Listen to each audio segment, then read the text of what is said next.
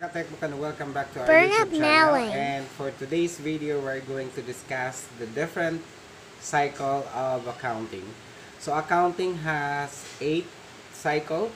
So one essential part of running a small business is managing your internal accounting cycle and bookkeeping as well.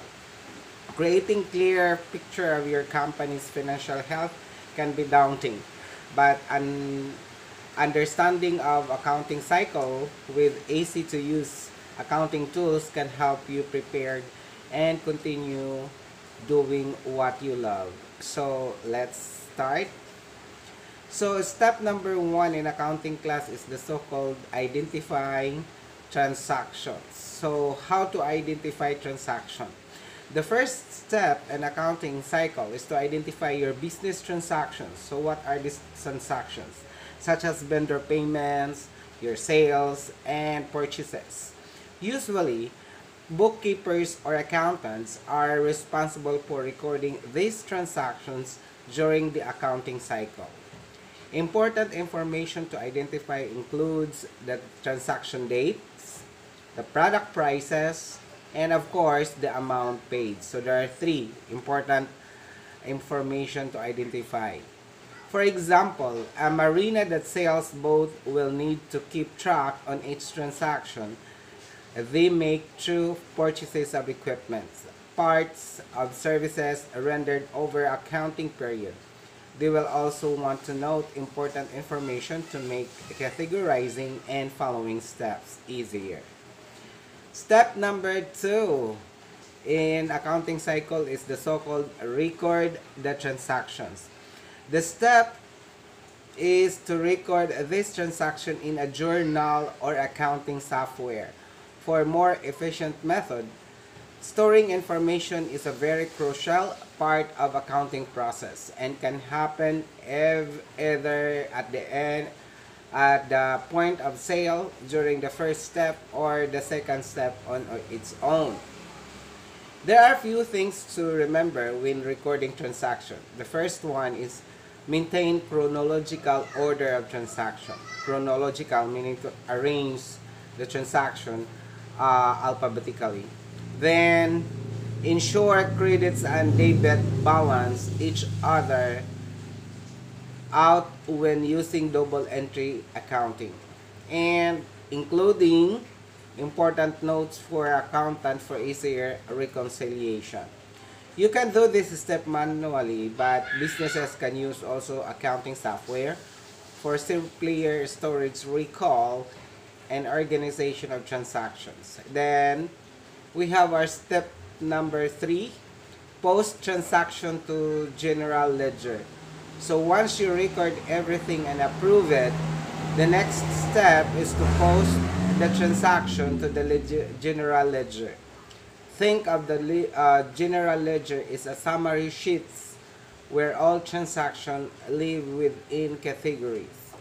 The general ledger class is the master list of any transactions information in journals divided into accounts. It lets you track your business finances and understand how much cash you have available. Then step number 4, create the trial balance. So this is the time that you're going to make your trial balance. So in making trial balance for the fourth step in the accounting cycle, you'll need to balance transactions at the end of the accounting period. So both debit and credit will balance. Which can vary monthly, quarterly, or annually depending on the company. Well, some company class they have their trial balance every month, so that is called monthly. But if the company requires you to prepare your trial balance at the end of the year, that is called annually. The trial balance provides this company with insights into the balances of the account and discover any discrepancies. Since no accounting method is seamless, you might find discrepancies when balancing your books. That's normal. So that's why you need to do the trial balance to see if there are discrepancies in your transaction. So once you correct the transaction, you're going to proceed to the next step, which is analyze the worksheets. Step number 5, analyze the worksheets. This step is worksheet analysis. So this is very crucial because you're going to go deeper with your transaction and analyze everything, which can be complex at the first. Yeah, at the first maybe this very complex, but once you are already mastered and you are keep doing this, you will be immune of doing the worksheets. You also use the worksheet to balance the debits and credits. When you have credits and debits from your transaction and don't balance, you have to review the entries and adjust accordingly. So that's step number 5. So if you cannot balance, again, you're going to go back from the first, then try to see what are those discrepancies that you need to adjust. Because the next step is adjust journal entries. So step number 6, the final step before you create your financial statement, is making adjustment to account for any corrections for accrual or deferrals. An example of an adjustment might be a salary or bill you paid later in accounting period. Since it was recorded as accounts payable when the cost originally occurred, it requires adjustment to remove the charge. Yes, that is one of the example how to adjust your journal entries.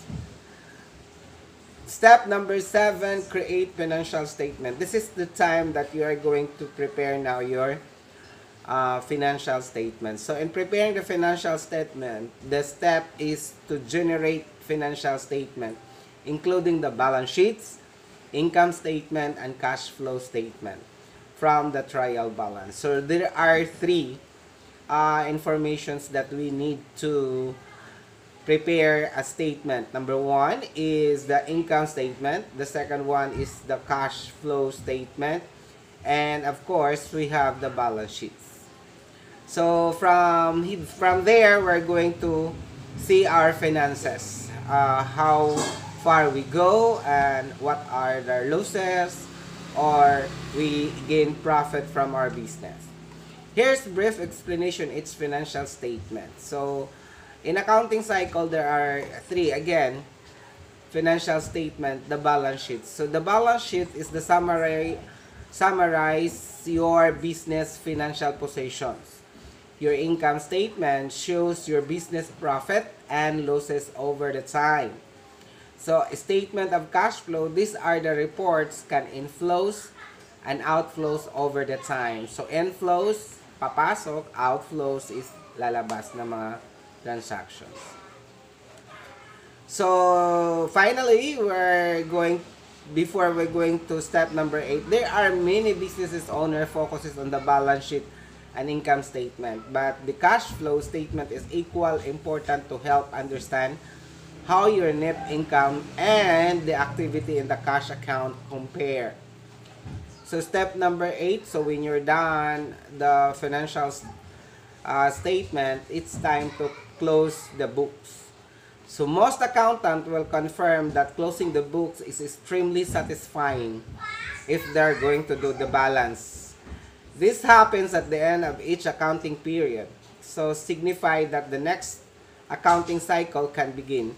Then we begin the accounting process all over at step number 1. So again, it is a cycle. So once you're done closing your book, so this is the next accounting cycle. You are going to prepare again from step number 1, then up to step number 8. So that is all about the accounting cycles. Again, do not forget that there are 8 steps in accounting cycle. The first one is identify your transactions. Number 2, you have to prepare record the transaction. The number 3, post transaction to ledger. Number 4 is to create the trial balance.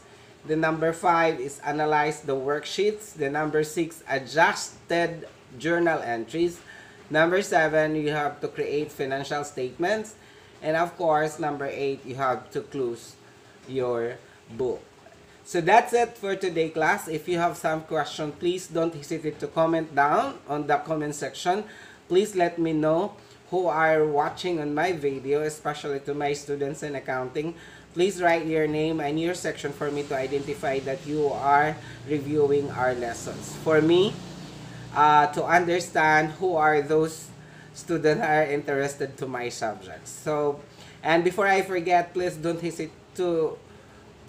forget to follow my page or my YouTube channel, presentation.techbook.tv, for you to notify every now and then that I have a new video for accounting. So, that's it for today. This has been your teacher, Mr. Malang Bernabe. Thank you for watching.